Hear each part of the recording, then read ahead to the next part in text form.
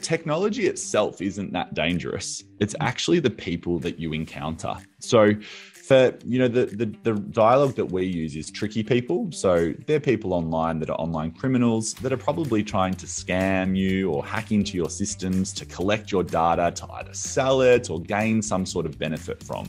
And tricky people will often try to ask questions or set things up in a way to fool you online. And we need to have, I guess, some skills around identifying that.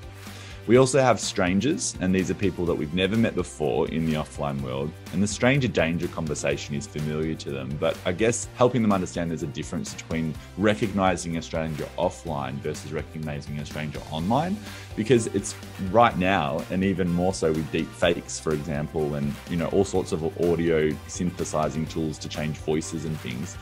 It's basically 100%. It's not 100% possible to verify somebody in the online world as being real and who they truly are, who they say they are. So depending at what age group, when we talk about strangers as well, we can start having that conversation about people who are much older, potentially pretending to be somebody else to gain images and pictures of you and those sorts of things as well. And then I think the third reason why it's unsafe for kids and adults is unkind people. It's really easy for people to be keyboard cowards and say things from behind a screen compared to what they would in a face-to-face environment. So when we go online, we're more likely to be exposed to negative comments, trolling, or even unkind behavior, because either it can be someone you know, but it can also just be a fake account that you cannot even work out who this is.